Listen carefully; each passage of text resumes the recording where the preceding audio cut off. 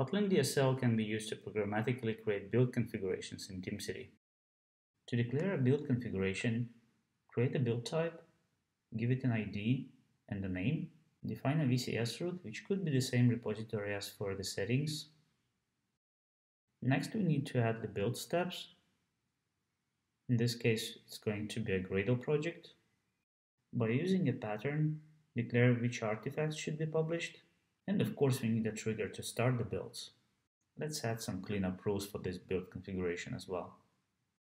Now we can push this configuration to the source control.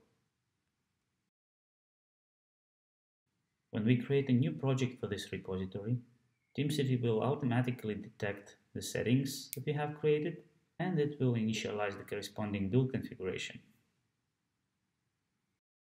You can see the build configuration we have created in Kotlin with the corresponding build steps and the trigger. Let's run the build now and see what happens. The build completes and there is the artifact we have published, thanks to Kotlin DSL.